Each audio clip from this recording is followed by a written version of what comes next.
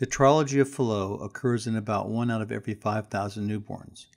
It affects males and females equally. Tetralogy of Fallot involves 4 defects postnatally: a large ventricular septal defect that straddles the overriding aorta, pulmonary artery stenosis, and right ventricular hypertrophy. However, in the fetus, the right ventricular hypertrophy may not be evident. For this reason, the 4-chamber view of the fetal heart may appear to be normal. Prenatally, a dilated aorta that straddles a ventricular septal defect is the most common finding. The pulmonary artery may be normal, small, or enlarged, the latter occurring with an absent pulmonary valve.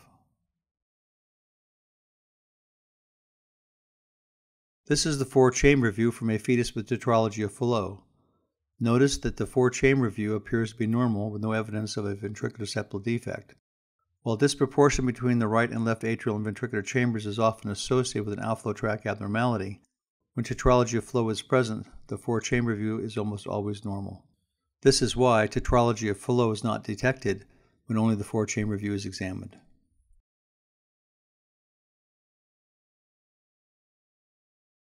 This is a cine loop of the 4-chamber view. Notice there is no evidence of a hypertrophied right ventricular wall or ventricular septal defect.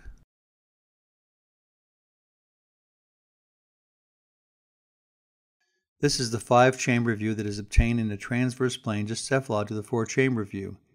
Notice that the dilated aorta overrides the ventricular septal defect. In the majority of fetuses with tetralogy of Fallot, one of the first clues that this defect is present is the detection of an enlarged aorta.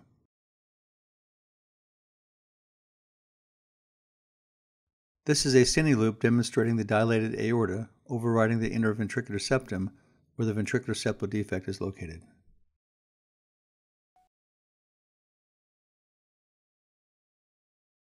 This view is obtained in the transverse plane just cephalad to the 4-chamber and 5-chamber views previously described.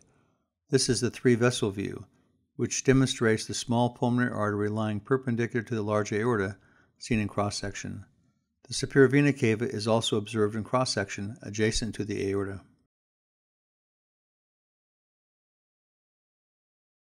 This cine clip illustrates the dilated aorta with a smaller pulmonary artery lying beneath it.